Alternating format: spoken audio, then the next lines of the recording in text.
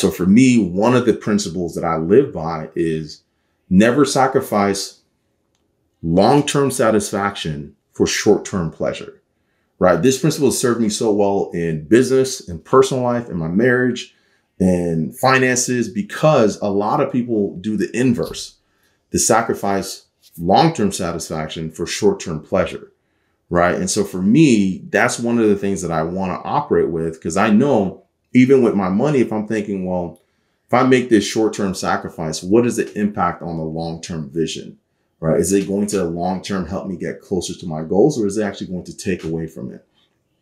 In business, when we're making decisions and trying to get our clients results and things like that, we're thinking we could produce short-term results, but is that going to affect our reputation long-term, right? So we'd rather, if I need to give somebody a refund, I'd rather give them refund, suffer the short-term discomfort of refunding, but then keeping the long-term reputation of my brand and my company intact, right? That's a mindset and that's a mentality of that principle.